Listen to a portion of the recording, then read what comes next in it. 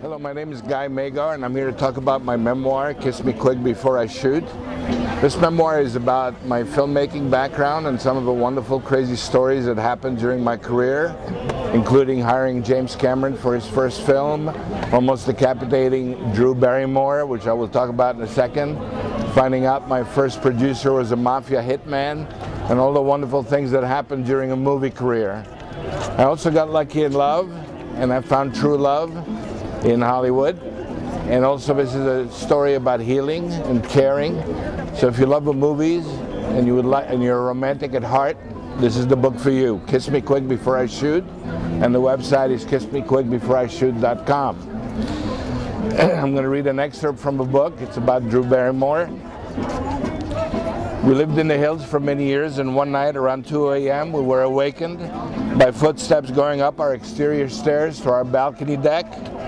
Did you hear that? The stairs, whispered my wife Jackie as she bolted upright from a deep sleep. Yeah, don't worry, honey, it's okay. I tried to calmly whisper back as I quickly got up and grabbed my trusted machete from under my bed. Oh my God, what's that? I heard her whisper behind me as I raised the machete over my shoulder. I shook my head, trying to clear sleep cobwebs and focus on reality.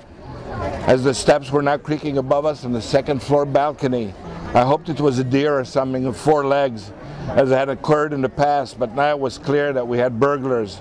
I answered, stay by the phone, dial 911 if we need to. Sounds like 2 of them, Jackie whispered. Don't worry, I got this, I replied as I moved in the dark to the door. I opened our bedroom door and felt my way to the front door of the house. They're coming back down the stairs, Jackie whispered urgently as she appeared behind me, but I could hardly see her in the dark. Please stay by the phone, Jackie. Move away from this door, I whispered to encourage her back into the bedroom, but she wasn't leaving my side. With her ear on the door, she whispered with a panicky twinge, they're coming, they're here, as we now heard footsteps approaching the front door. I was always determined never to be a victim and go on the offensive if intruders ever invaded our home. Though I could barely see her face, I saw a determined and fearless warrior standing by my side. We were a team, even then. The steps could now be heard just a few feet away from the other side of the door. Now, I unlocked it, flung it open, and screamed like a maniac, ah! As I wound up the machete over my shoulder, ready to swing it down and decapitate the intruders. Oh well, if need be. Right in front of me, there were indeed 2 of them, with bug eyes and screaming even louder than me. Ah!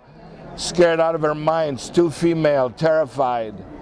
There stood Jackie's friend Ildiko and her 8-year-old daughter Drew Barrymore. Yeah, that Drew.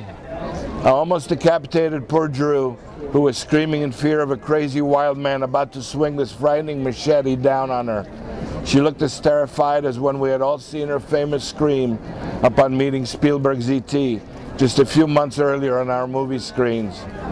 Jackie had been friends with Ildiko for years before I had met her, and she had also babysat for Drew when she was younger.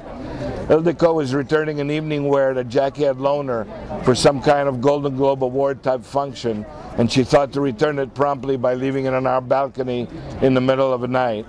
Not a good idea to sneak at our house at 2 a.m. After we calmed down and sort of laughed about it, we hoped Drew would forgive us and not have this horrifying machete experience mark her for life. They soon left, with Drew still looking at me like I was a crazed wacko. Sorry, Drew. As I was putting my trusted machete back under the bed, Jackie asked, so when did you become a samurai? I didn't want to flaunt my knowledge of Kurosawa movies, so I just fired back. So whose nutball friend was that at 2 a.m.? All I heard was, good night, darling. Your Jimbo, anyone? Kiss me quick before I shoot. If you love movies and you love falling in love, read this book. Thank you.